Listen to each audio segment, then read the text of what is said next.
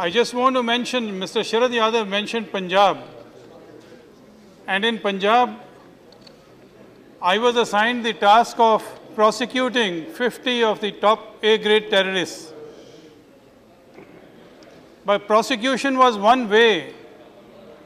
The other is Punjab is the only example where militancy and terrorism was completely crushed. It was completely eliminated. And we have seen thereafter that Punjab became normal because of the magnanimity of the government.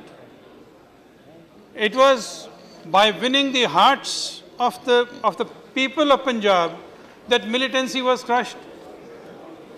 Once people stopped cooperating with the militant, then only the security forces can also have an upper hand and root out the problem.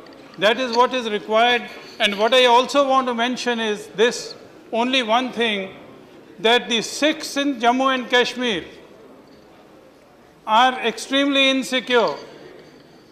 There are only a few lakh Sikhs in Kashmir Valley particularly, and they are mostly in rural areas.